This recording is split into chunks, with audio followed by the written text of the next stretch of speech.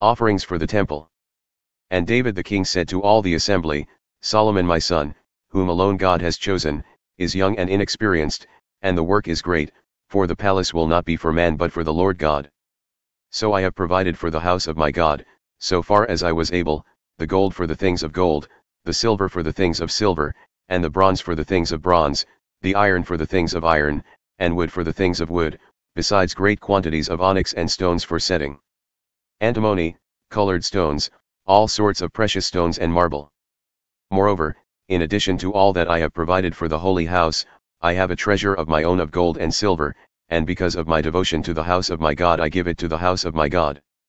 3,000 talents of gold, of the gold of Ophir, and 7,000 talents of refined silver, for overlaying the walls of the house.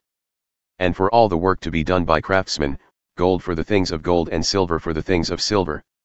Who then will offer willingly, consecrating himself today to the Lord.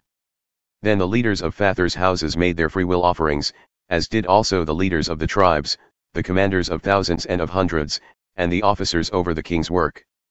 They gave for the service of the house of God 5,000 talents and 10,000 darics of gold, 10,000 talents of silver, 18,000 talents of bronze and 100,000 talents of iron. And whoever had precious stones gave them to the treasury of the house of the Lord, in the care of Jehiel the Gershonite. Then the people rejoiced because they had given willingly, for with the whole heart they had offered freely to the Lord. David the king also rejoiced greatly. David prays in the assembly. Therefore David blessed the Lord in the presence of all the assembly. And David said, Blessed are you, O Lord, the God of Israel our Father, forever and ever. Yours, O Lord, is the greatness and the power and the glory and the victory and the majesty, for all that is in the heavens and in the earth is yours. Yours is the kingdom, O Lord, and you are exalted as head above all. Both riches and honor come from you, and you rule over all.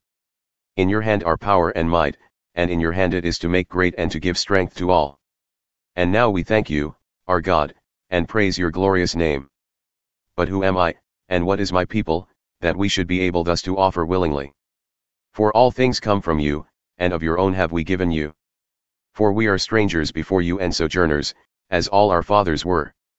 Our days on the earth are like a shadow, and there is no abiding. O Lord our God, all this abundance that we have provided for building you a house for your holy name comes from your hand and is all your own. I know, my God, that you test the heart and have pleasure in uprightness. In the uprightness of my heart I have freely offered all these things, and now I have seen your people, who are present here, offering freely and joyously to you. O Lord, the God of Abraham, Isaac, and Israel, our fathers, keep forever such purposes and thoughts in the hearts of your people, and direct their hearts toward you. Grant to Solomon my son a whole heart that he may keep your commandments, your testimonies, and your statutes, performing all, and that he may build the palace for which I have made provision. Then David said to all the assembly, Bless the Lord your God. And all the assembly blessed the Lord, the God of their fathers, and bowed their heads and paid homage to the Lord and to the king. And they offered sacrifices to the Lord, and on the next day offered burnt offerings to the Lord, 1,000 bulls, 1,000 rams, and 1,000 lambs, with their drink offerings, and sacrifices in abundance for all Israel. And they ate and drank before the Lord on that day with great gladness. Solomon anointed king. And they made Solomon the son of David king the second time, and they anointed him as prince for the Lord, and Zadok as priest. Then Solomon sat on the throne of the Lord as king in place of David his father. And he prospered, and all Israel obeyed him. All the leaders and the mighty men, and also all the sons of King David, pledged their allegiance to King Solomon. And the Lord made Solomon very great in the sight of all Israel and bestowed on him such royal majesty as had not been on any king before him in Israel. The death of David. Thus David the son of Jesse reigned over all Israel. The time that he reigned over Israel was 40 years. He reigned 7 years in Hebron and 33 years in Jerusalem. Then he died at a good age, full of days, riches, and honor. And Solomon his son reigned in his place.